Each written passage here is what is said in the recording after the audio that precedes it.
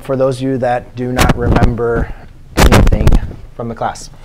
So basically, ladies and gentlemen, when we are factoring, remember we have a times x squared plus bx plus c.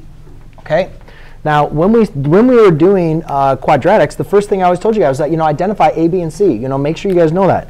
So in this case, you guys can see a is 1, c is -8. So we're going to write in -8. And then our b is -7. So what you guys are trying to identify is what two terms multiply to give you -8 and add to give you -7. And I can give you guys a helpful hint. When you are multiplying to give you a negative number, one of your terms has to be negative. Or I'm sorry, one of your factors has to be negative. You can't have two positive multiply to give you a factor or two negative multiply to give you a negative. So it has to be negative. So then we look at what two numbers multiply to give you -8. -8, are 8 and 1, 4 and 2. That's it. But since they're adding to give you a negative number, the larger of your factors has to be negative. So it's either -8 and +1 or -4 and +2. Those are your only two choices. And our answer finally ends up being -8 and +1. Now, just because I had to do this for the last class, I'm going to show you the long way, just real quick, just so you guys have an understanding of what we're doing. Because, guys, this is the most basic factoring problem we have done. We've already gone through ones where a is not 1, right? And we had to do the box method and so forth. So I'm just going to go over what you do, so therefore you guys understand the process with it.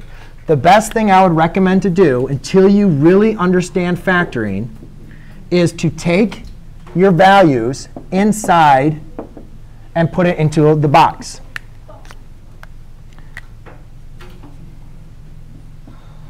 Now, the reason why I'm doing this is I want you guys to understand. Do you guys agree with me that what is inside this box, you can combine the middle terms. If you combine the middle terms, what's inside this box is the same as this problem.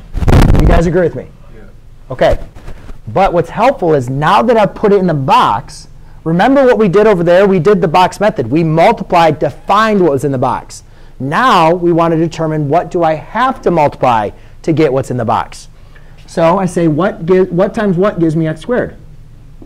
X times x. X times what gives me +1x?